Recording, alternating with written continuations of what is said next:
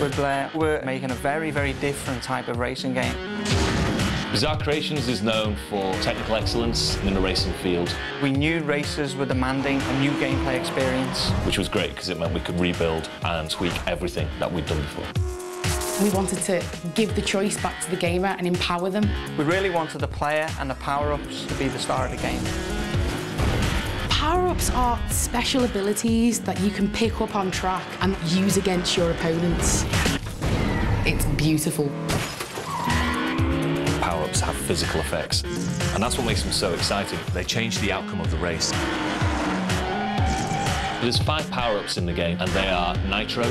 It's speed power. Nitro is probably the most straightforward power-up. It's awesome. Shunt. It's a projectile, and it will lift the car off the ground. Which is for closer range targeting. Shock. It's electric energy fired from the roof of your car. An EMP blast of electricity, which disables the car. And allows you to boost past them or to follow up with another attack. Destruction is great. Barge. Pushes people out of the way. So if you feel a little bit crowded in, press that button and blow them away. And mines. Great fun.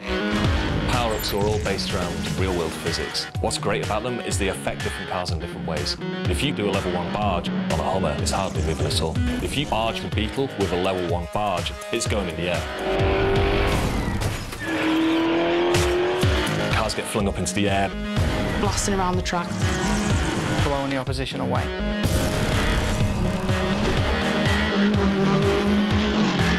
Blair is powered up racing. It's intense all the way to the finish. 20 cars. Really big moments. Anything can happen.